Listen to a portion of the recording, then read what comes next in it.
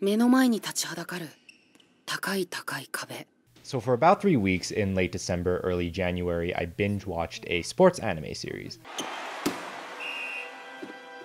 It started with my renewed love for the sport of volleyball, and with it came the need for quality volleyball content. Suffice to say, the show delivered and then some. Even if you don't watch anime, or sports for that matter, give me a chance to tell you about this show first. Okay? Cool? Today, we're talking about Haikyuu.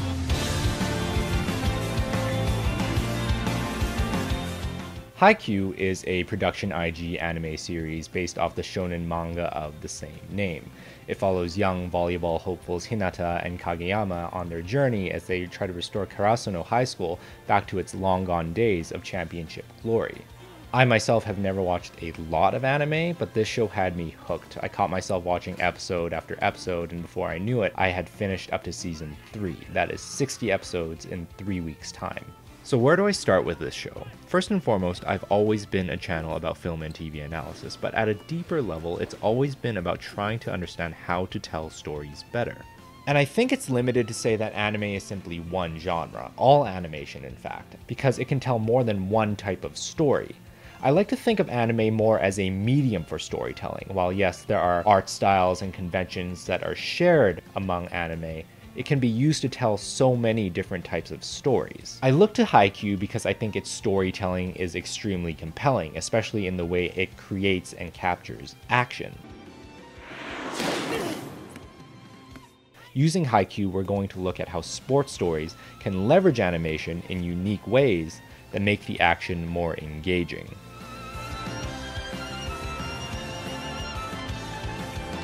When you go into an animated movie or TV show, your mindset shifts. Your brain makes sense of animation a little bit differently than it does live action, of course. You may be willing to suspend disbelief just a little more. You may be more forgiving of certain exaggerations or cliches, which then in turn affects how the story is allowed to be told. So what do I mean? As a viewer, we expect the animation to behave in certain ways that we're not even consciously thinking about. The timing, the physics, the framing, the emotion is all taken for granted by the viewer, but the animator has to pay careful attention to what they're doing so that it doesn't create dissonance between the audience's expectation and their animation. Essentially what I'm saying is that there are principles for creating animation that is good, and those principles are: Frank Thomas and Ollie Johnston, in their 1981 book, The Illusion of Life, Disney Animation, codified 12 basic principles of animation so that animators can understand how to make more realistic animations. But it's almost a paradox to say that you're trying to make animation realistic, because if you were trying to truly make it real, then it would be live action. Rather, I think what these principles are trying to achieve is making animation feel dynamic, something that is living and breathing. Things in real life, for example, squash and stretch, but animation takes it a little further. The animated object will squash and stretch just a little more.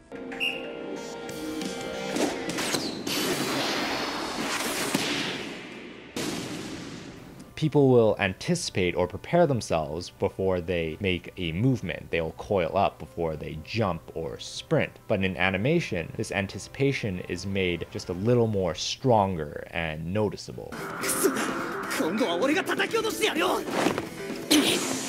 So you're not trying to imitate real life, but amplify it. And when it comes to sports, the idea of amplifying action helps to increase the intensity, the energy, and emotion in the story. We're going to take a look at 2 of the 12 basic principles, timing and exaggeration, and examine how Japanese animation, specifically Haikyuu, employs their use. Let's start with how timing impacts action, because I think this one is huge.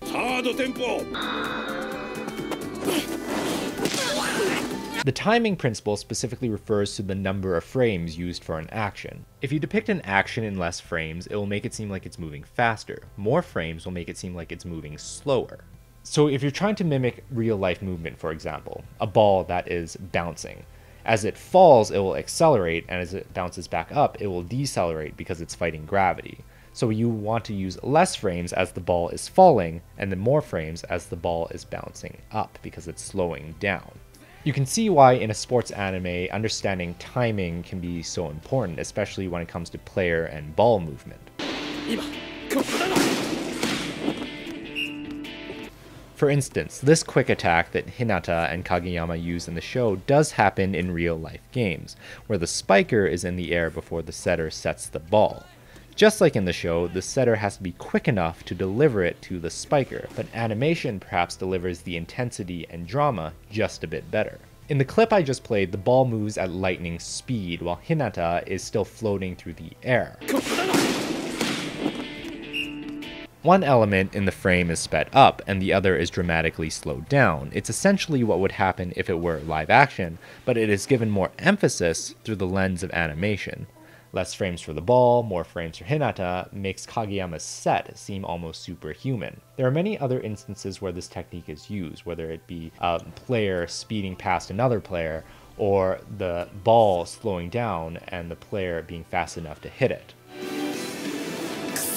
We can also talk about timing in more than just the number of frames. Pacing, for instance, is a huge aspect of timing. When people generally refer to pacing in film, they are referring to interscene pacing, which is the rate at which the story moves from scene to scene. Haikyuu is a little bit different because it's mainly focusing on intra-scene pacing, the rate at which a single scene moves. This is because the largest focus of Haikyuu is of course on the games, these set pieces, which are technically one scene each, because they are in one place at one time. So how do we go about pacing a single scene? It sounds unusual because we usually think about a scene moving at the pace of real life. But just like a film, it needs to have dynamism. It needs to have moments that increase the rate so that it doesn't bore the viewer, and then moments that slow down so it doesn't overwhelm them. How Haikyuu does this is by balancing fast in-game action with slower exposition. And no, I don't mean exposition in a bad way. It usually comes with a negative connotation, but I think the show works it in very creatively. Within its exposition, you are either learning something new, characters explain some of the rules of volleyball for those who don't know, or even more interestingly, it explains the game's strategies and tactics.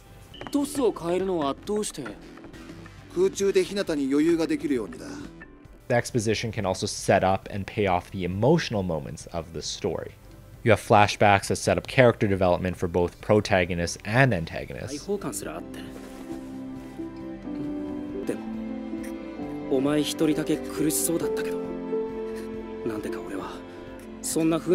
Which is then paid off in the game. You have character reactions to gameplay, joy, fear, uncertainty. After Kageyama and Hinata land their first quick, the scene slows down, and we get precious seconds to cheer, applaud, cry, and yell. You have their constant analysis inside their heads that set up the next play. And just generally the cutting of tension using humor.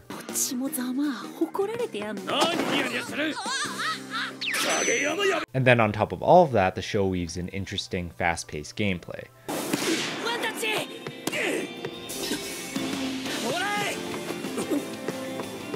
Balancing these two elements can cause a game to last anywhere from half an episode to 5 episodes to, as demonstrated by Season 3, 10 episodes, depending on the importance of the game and the stories that need to be told. I want to illustrate how the show paces a single moment, intra-scene, extremely well using one of my favorite moments from the series. The episode Guarding Your Back, Season 1, Episode 18, Asahi's rematch with Date Tech. It starts around the second set when Karasuno is up 22-20. The pace is fairly casual. Asahi is dealing with his mental block. He is still consistently struggling to get a spike past the iron wall. Karasuno gets a few points from Hinata when Aone, Date-Tech's best blocker, rotates to the back row. Eventually, it's match point, but by now Aone has rotated back to the front. Hinata is subbed off, and Asahi is there instead. The stage is set. The music picks up as Date Tech makes the serve. It goes back and forth quickly until Kageyama makes a set to Asahi. The scene slows down just a little. The pace picks up. The ball is blocked again. Nishinoya makes the save, and Asahi goes again. and it slows down a little more.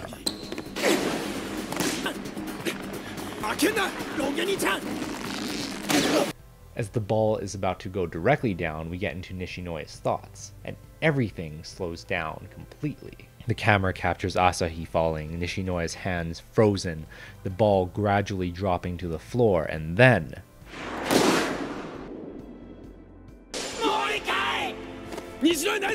the game speeds up again, but only by just a little. Asahi is prepared to go for another spike again. Kageyama gets in position. We hear multiple cries consecutively, and we get a flashback. Takeda is concerned. The rest of the team chants, one after the other. As opposed to simultaneously, the game effectively stops so we can build up to this moment.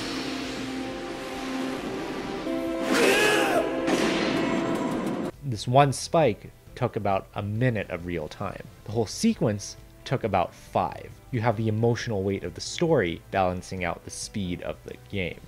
While yes, in live action you can incorporate things like slow motion, dramatic shots, and vary the pace of the game, but with anime I think that there is a freedom and almost an expectation to have that timing distorted even further. There's more commentary, more thinking, more time to pause and reflect, more dramatic shots, making the show dig deeper and have more intensity. When it comes to the 12 basic principles, exaggeration is probably the only one that doesn't strive for this concept of realism. The idea behind exaggeration is to actually make characters more of a caricature, so that they're not boring. If a character is happy, make them overtly happy. If a character is angry, you make them look like this.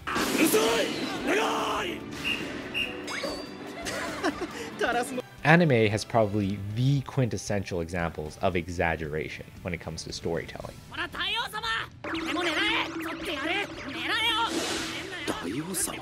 In Haikyuu, characters are constantly overthinking. They have the most pronounced facial reactions, the most emphatic cheers and dialogue and jokes that can make you cringe if you're watching it in dub. It can get pretty excessive, but despite it all, it doesn't take you out of the story, it actually makes you more invested. Why? Because exaggerations do a better job of showing rather than telling. Especially for emotions, characters can't simply state how they're feeling, so you're relying on things like facial and body language to convey emotion. In live action, you need good actors to be able to demonstrate emotion convincingly. But in animation, you can be more precise, more controlling, and show animation more directly because of how exaggerated you're allowed to be.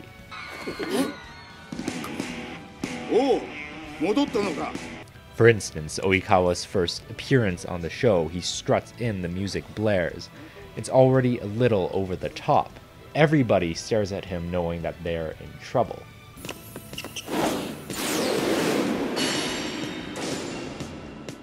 As he makes his first serve, the background goes white, the animation becomes distorted, and this moment shows us a lot. It completely shifts the momentum of the game. It shows how skilled Oikawa is, how he can control the court, and also how fearful everyone is of him.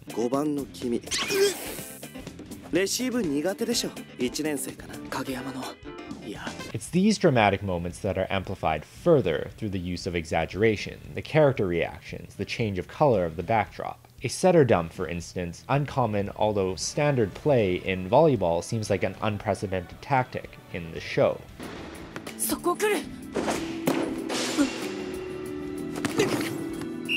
Kageyama's one-handed set is godlike.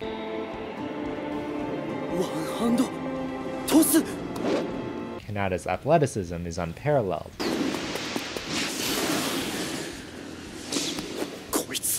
And of course it makes the wins and especially the losses even more riveting. The post-game meal at the end of Season 1 really hammers that home. You have the big globs of tears running down everybody's face as they consume extremely large mouthfuls of food.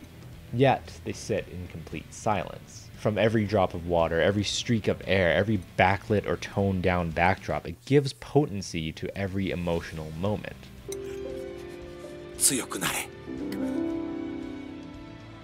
Let's also take a look at how the show exaggerates character type and personalities. A character like Asahi quitting volleyball because his spikes wouldn't go through is a bit much, but it really helps us get a deeper understanding of his character. He is soft to the point where he can be easily discouraged. But of course, as the ace, it makes the payoff to his development even sweeter.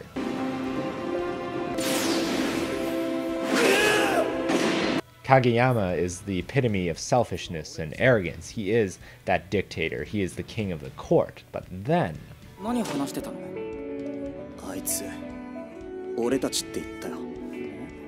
Tsukishima is the most analytical. He is constantly thinking, constantly doubting. He is the most like a computer, emotionless and cold. But he has one of the best character arcs in the whole entire show.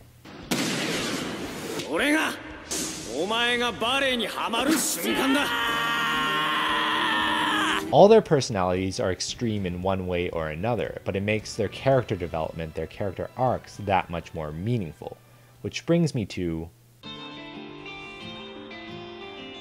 So to continue as I was saying, the show does a really great job at developing its characters, but not just because of this exaggeration piece alone. The show understands that every character needs an underlying weakness.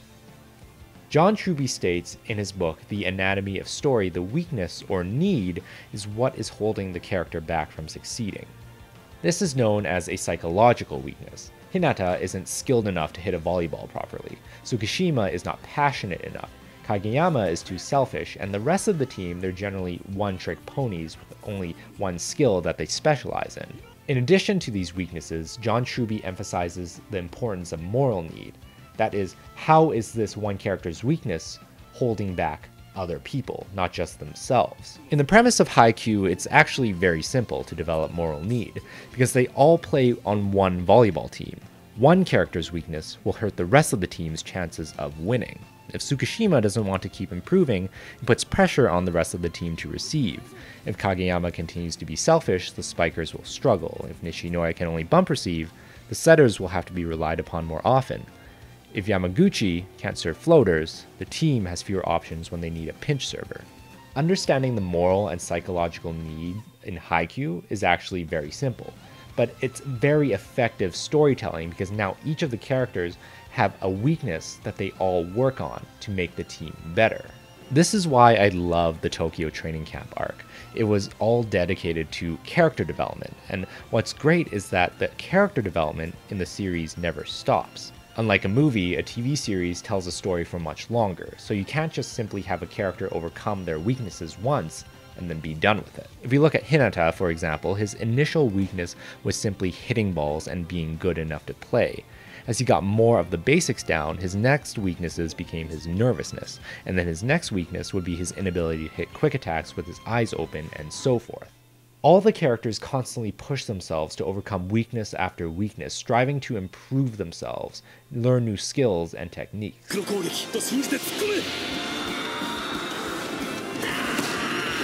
Which brings me to my last question. What is the theme of the show?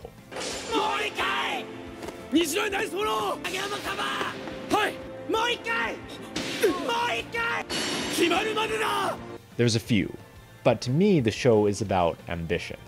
I've talked about ambition previously before on this channel, specifically with one other show, linked to it to the card on the top right here. That show actually has a very conflicting view of the effects of ambition, in that it can actually affect you negatively. Haikyuu, on the other hand, has a very resolute view of ambition, in that ambition is deemed as a necessity. In one of the episodes, it even compares ambition as equal and constant as the drive to fulfill hunger.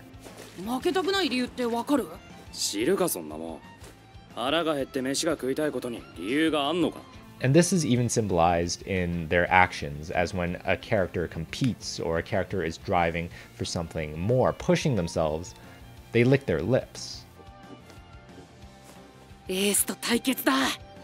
In the show, characters can only thrive when they constantly push themselves to be better. But even then, no matter how high you climb, sometimes it's not enough. The hunger will always be there, because the development never stops. I also commend its show for the consistency in which it treats this theme. There's no random filler episode that derails the show. There's no random, unexpected change of character motivation. Every storyline, every side story goes back to the main goal, winning at volleyball. They strive to improve so that they can win. They win so that they can advance, and advance so hopefully one day they can become national champions. This anime is just so well put together. You can see how the use of animation to tell the story influences the set pieces and the in-game action.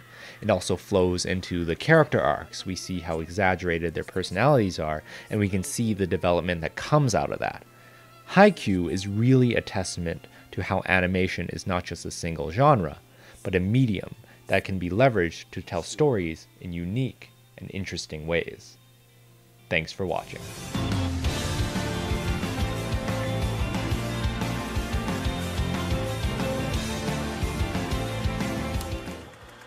Happy New Year, everyone. I hope you've all had a fantastic start to 2020. This is the first video out of the new year. I hope you enjoyed it. First, I want to say thank you to all my subscribers. I'm at 5K now, and I'm just blown away. I don't even know what to say. Just thank you so much. I never thought I would make it this far. If you are new here, please consider subscribing. I make video essays on all things storytelling that I find interesting. And please keep recommending me content to watch. I'll add it to the list, and one day maybe I'll make a video about it. So yeah, that's all I'm gonna say. Don't forget to like and comment, and expect more videos coming out in the future. I'll catch you guys next time. Bye.